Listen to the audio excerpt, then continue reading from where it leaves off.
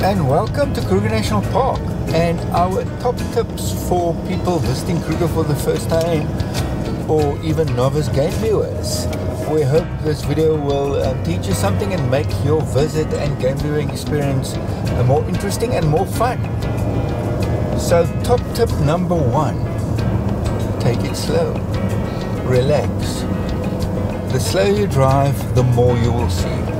We've been told optimum speed is 20 kilometers an hour. We do drive slightly faster, maybe 30.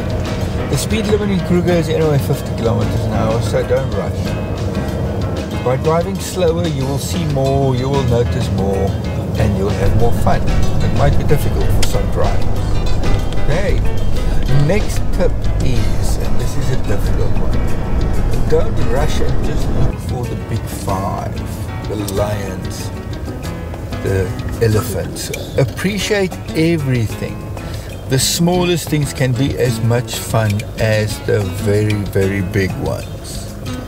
Sorry, we're just stopping at a site. I think it's only kudus. Yeah. What do you mean only kudus? Kudus are fantastic. I thought I saw a... What, a lion lying? Yeah, but it's only a rock. Yeah, so, yeah, another tip. You will sometimes see a rock or a... Hello. Hi. And yes, sorry, another tip is always be friendly with your fellow game viewers. Wave, smile, chat to them. They can be a source of valuable information. They can point you towards a nice sighting. A lot of people here in Kruger seem to find it strange, but keep doing it. Spread the good vibes, and it could be to your benefit, and you could get some information from them. They could tell you about a sighting. They could give you some information. And my third tip, this is actually Karin's tip. When you arrive in a camp and you can afford it, it's good to do a paid game drive right in the beginning so that you can get an idea of what the professionals do, where they go, what they see, the lay of the land, which routes you should be driving, because that will mean that next time you do your own game drive, you will know where to go. I've got another tip.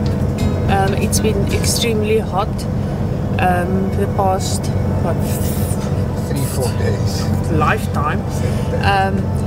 5 days. So if you arrive at a new campsite, first drive through the campsite, and then you can also see where all the ablutions and everything is, and then make your decision where you're going to camp for 7 days. Another tip for the day is be polite at the viewings and give each other a turn. So you'll see there's quite a bit of a crowd here at the moment, so we're going to try and get out. Yeah. Okay.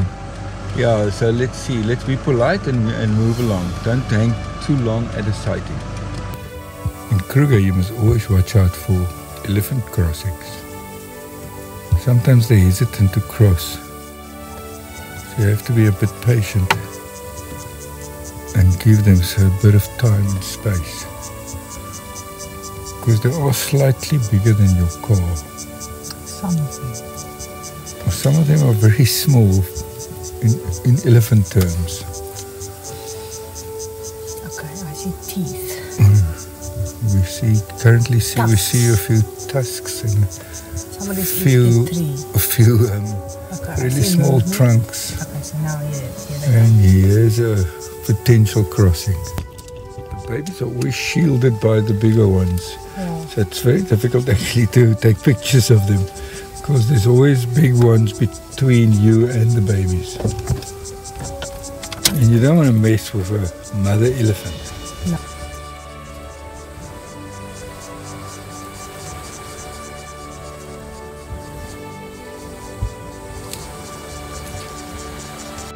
So after surviving the elephant crossing, tip for today is, if you're a novice game viewer, bird watcher, or a first-time visitor to Kruger, do some research. We bought this very handy map and didn't read all of it, but the more of it you read, the better your game viewing experience and your visit to Kruger would be.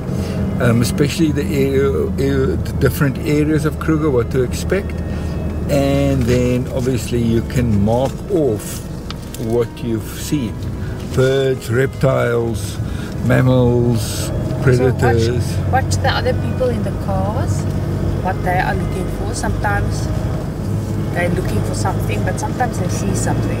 Yeah. So that's my tip after the elephant crossing.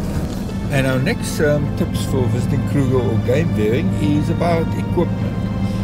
You obviously need binoculars, a camera, that goes without saying, and then a few other things to have in the car with you. Remember to always have snacks with you, because you can't always get out and fetch it. You need some toilet paper, and more importantly, you need a little plastic bag for if you have to go in the veld to put your toilet paper in, so you don't leave it in the veld, which we've noticed in Kruger some people do.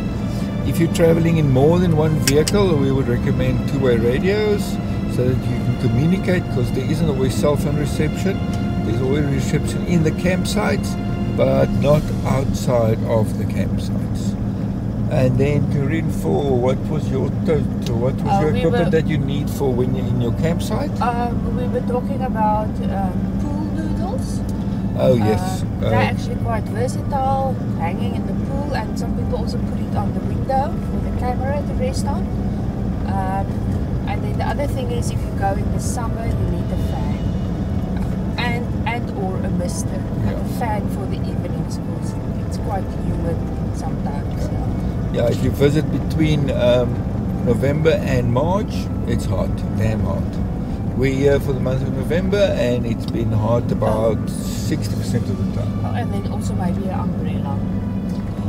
For the sun, because the hat doesn't really cover it, and then it also sometimes rains very hard. Yeah. So, and the umbrella is small. Yeah, we've noticed this, the professionals bring an umbrella, people that come here regularly, and some of the staff. So an umbrella as well. And the next step is about gathering information.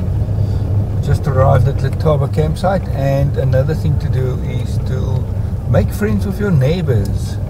Chat to them, give them a smile. They can again be a valuable source of information. Tell you what they've seen. If they're old hands, then they could give you some general tips about game viewing. We met great guys at Kruger, specifically Gert de Kruger. I will put his link on his website here. If you like predators, he specializes in predators. So yeah, make friends with your neighbors, get some information from them. And the next tip is for the drivers on a game drive. So if you're behind the wheel, as Jim Morrison said, keep your eyes on the road and your hands on the wheel. You'll be surprised what small interesting things you'll find on the road, and you will not drive over them. We found a poor little chameleon the other day that somebody else has driven over. So be careful, and you will be surprised what you find on the road. And our last tip for visiting Kruger, for those that are budget conscious, Sandparks are on special, so you can come and camp for the whole of November and get 50% off all your camping and accommodation. And if you have a wild card, then your daily conservation fee is already paid up. And then diesel and petrol is one of your biggest expenses in the park. There's two places in the south of the park, at Komati Poort and at Mbobelo, where you can get discount diesel. So if you time it with a nice game drive, it's only 10 k's out of the park to get discount diesel. That can save you quite a bit of money as the price of fuel keeps going up. Hope it'll help you save a few bucks and enjoy your visit to Kruger National Park. We hope these tips will make your game viewing and visit to Kruger National Park fun and exciting. We have many more videos coming, including 2 videos about what it's like to stay in Kruger National Park for a month. But that's a story for another time, so please remember to like, subscribe and hit that bell icon so you won't miss out on future adventures. Thank you for our Patreons for making these videos possible.